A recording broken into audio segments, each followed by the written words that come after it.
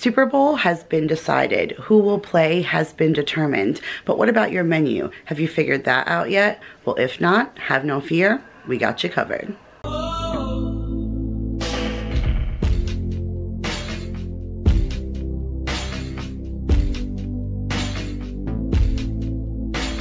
Hey guys. Kira here from 50 Shades of Mom, back to share another recipe video. And in today's recipe video, I have 4 super easy but delicious appetizers for you to serve at your Super Bowl party. Now, I don't know what Super Bowl food means to you, but to me, it means something that is tangible, not so messy, something that I can eat while I'm socializing and watching the game. So that's the kind of recipes that I have for you today. And I actually got a chance to try all 4 of these recipes out on Saturday night on my family. We had a huge gathering here together and I made all 4 of these recipes and they were all the rave. So I'm super excited to share them with you guys.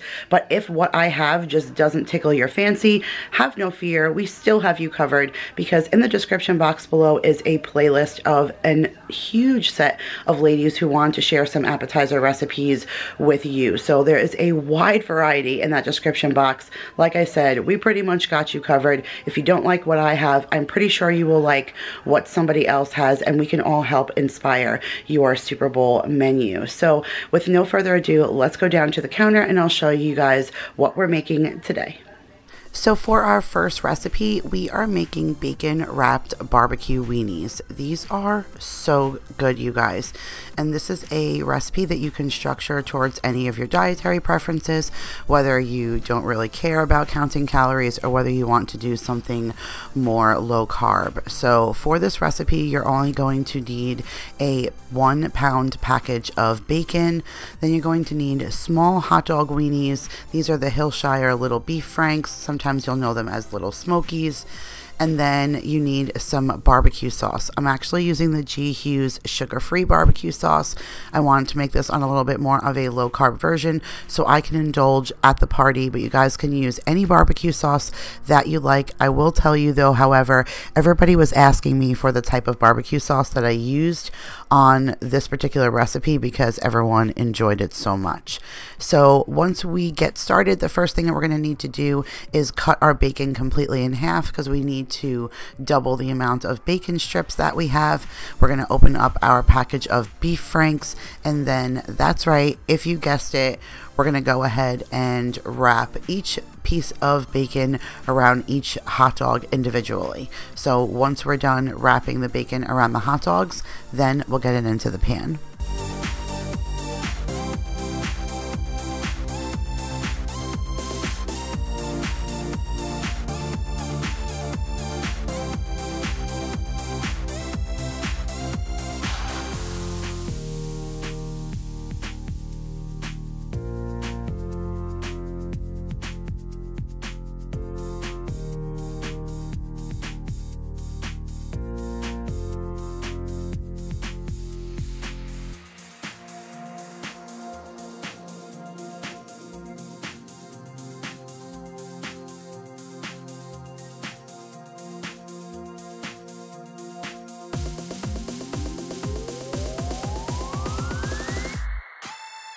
We did only have 3 little hot dogs left, which is why that ratio of cutting that 1 pound bacon in half is perfect for that 1 package of hot dogs. And then you guys, we're just going to take all of those hot dogs that we wrapped in bacon and we're going to put them in a oven safe pan, and you're going to place them seam down. Wherever you stopped with that bacon and it created a seam, you're going to put that part down into the pan. And then we're going to put it into the oven at 425 degrees for about 35 minutes. And then I pulled them out because I wasn't ready for the last step yet. So I left them in there to cook, and then I pulled them out till I was ready to use them. And once I was ready to use them, I just dumped the barbecue sauce onto the already cooked bacon and hot dogs, and then I stuck them back in the oven for just another 5 or 10 minutes just to get them super hot. You can tell how like the glaze thickened and almost caramelized. I threw some toothpicks in it and I had the perfect party pleaser. You truthfully can't go wrong with hot dogs, bacon, and barbecue sauce. So now we're on to our next recipe, and that's right guys, it's only 3 ingredients yet again. So we're going to need another pound of bacon, but then you're going to need a bag of tater tots and then a small bag of shredded cheese, approximately the 2 cups. So the only thing you don't see here that you're going to need is skewers. I ended up changing it up a little bit because the skewers that my mom had were not the kind that I needed. I asked her for skewers. She said, yeah, I have skewers. And she didn't realize I needed the wood ones. She gave me metal ones, which did not serve for this purpose, which you guys will see in just a second. But we're going to start off first by throwing this bacon in the pan. We want to get this all cooked up and chopped down and ready to go. So we're just going to stick this in that same oven. This was cooking while that other bacon was cooking as well. Those bacon wrapped hot dogs, I was making all of this stuff at the exact same time. So that oven was still going at that 425 degrees, which is generally too hot for me to make bacon. I like to do a very low and slow when it comes to bacon, but in this particular instance, since I was trying to limit the space that I was using in the oven, it was completely fine as long as you watch it, because you want it crispy anyways, and it doesn't really matter how you place it in the pan, just because if it sticks together, it's not a big deal. We're going to chop it down all anyway. And then we're going to add the tater tots to the pan. You can see we have our hot dogs cooking in there, our tater tots and bacon go in. So now you can see our bacon, when it was all done cooking, it was the perfect temperature once it cooled for me to chop it down. Now, once the tater tots are cool, here's where you guys would put them on a skewer. Again, I didn't have a skewer, so I had to improvise. I would have put the tater tots onto a skewer and laid the skewers onto the pan and then covered it with cheese and bacon. That was literally my intention, and that's something that you guys can still do, or you can do it this way, because all you need to do is throw your tater tots on a pan. You're going to cover them with that cheese and bacon, and then you're going to stick them back in the oven. Once that cheese and bacon melts, I took all the tater tots and put it in the little dish, and then I threw toothpicks in there, you guys, and it ended up being amazing. Everybody was able to just take with a toothpick little bits of their tater tots with cheese and bacon. They were dunking it in sour cream, and it worked out fabulous. So now we're on to our third recipe, and although it looks like a lot of ingredients, you guys really only need 3 basic ingredients in this. So basically we need taco seasoned ground beef. I have a little over 1.5 pounds here, and then you're going to need some shredded cheese. I prefer the cheddar jack. It's more of a Tex-Mex kind of flavor. And then you're going to need some kind of chips. I'm using the Tostitos scoops. The scoops are really going to give you that individual taco feel. And then the rest of the ingredients you guys see here are literally just toppings. You guys can do any kind of toppings you like. I have salsa, sour cream, I have shredded lettuce and tomatoes, however you like to dress your tacos. But that's essentially what we're making here, is little tiny individual tangible and holdable tacos. So we're just going to start off by browning up our ground beef, and once our ground beef is all ground up, we're going to throw in that seasoned taco mix.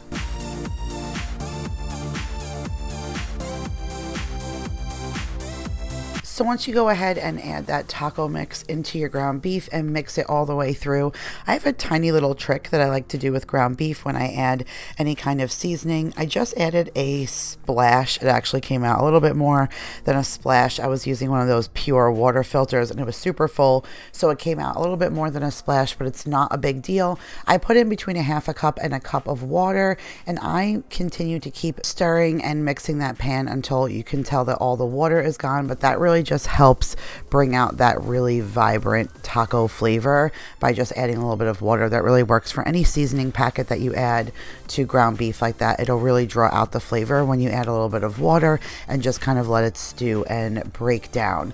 So now that our meat is done, we're going to take our scoops and we're going to lay our scoops out, as many as you could possibly fit, onto a sheet pan, because like I said, essentially we're making individual tacos. So once you have as many as you possibly can fit onto the pan, we're going to go back with a spoon and you're going to add ground beef into each little bit of chip, which is why I say the scoops work best in this instance, because it's literally making like a pocket to hold all of our ingredients in.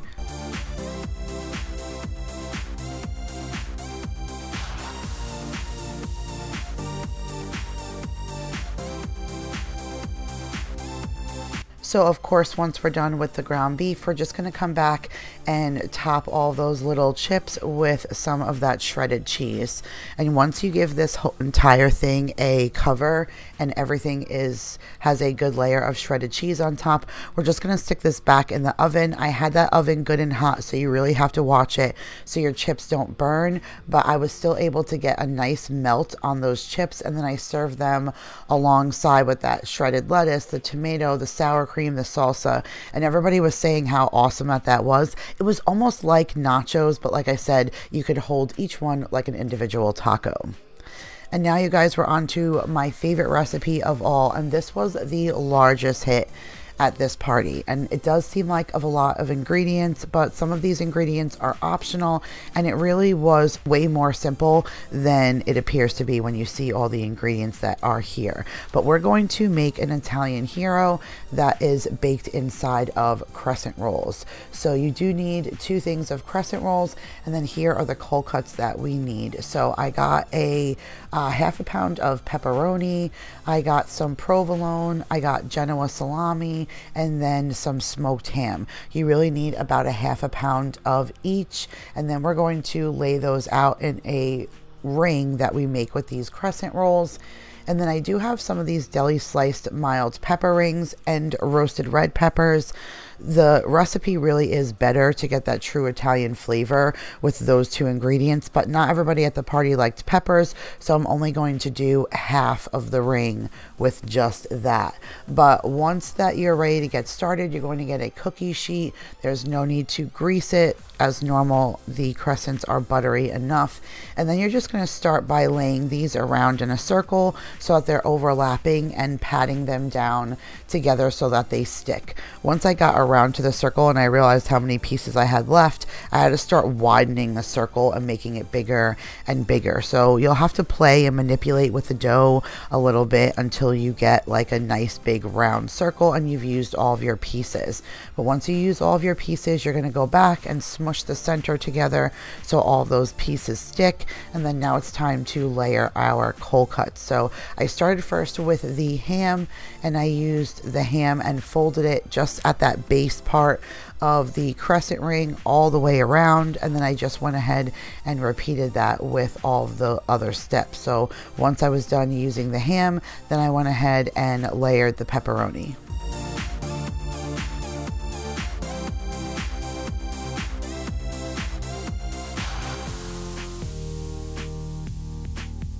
As for your provolone, I took those circles of cheese and I cut them in half. It was way too hard to do one circle of cheese without it melting over. So by me cutting it in half, I was able to manipulate it in whatever direction I wanted so that it completely covered all of the meat without spilling over into the rest of the ring. Once you're done with the provolone, you're going to come back and top it off with that salami.